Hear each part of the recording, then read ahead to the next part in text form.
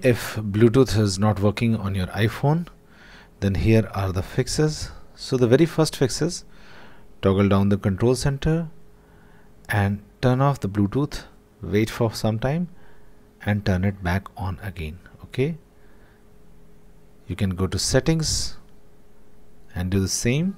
Just go to Bluetooth, turn it off, wait for few seconds and turn it on again, and then see if your device shows up in other devices. Let's move to next method. What happens that many a times the device which you want to pair with your iPhone has a pairing mode in it. Okay, so what you have to do, you have to just search in Google about the pairing mode of that device, and now it says press and hold the power button for at least 5 to 7 seconds. Okay, so just put that device in pairing mode. Other device section, I can see this Bluetooth device here. Okay, another method is just toggle down the control center, long press on it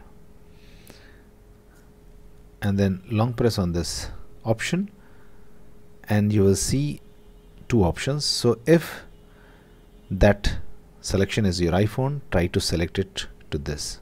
If this is also not working, what you can do, you can force restart your iPhone. So for that, press the volume up button once and then down button once, and then press and hold the power key.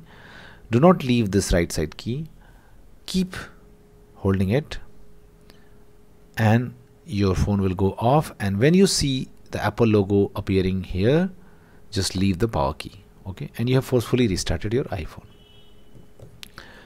Now one more thing is, try to put that device nearby your phone, because Bluetooth has a limited range and that also affects.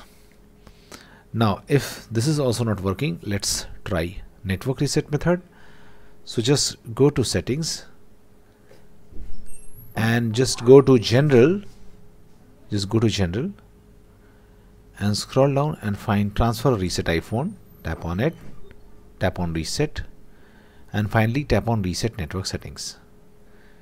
Enter your passcode and reset network settings, and what it will do, it will try to just delete all saved Wi-Fi password and put the network in a default mode. Okay, so this also helps. Thanks for watching guys. Please do like.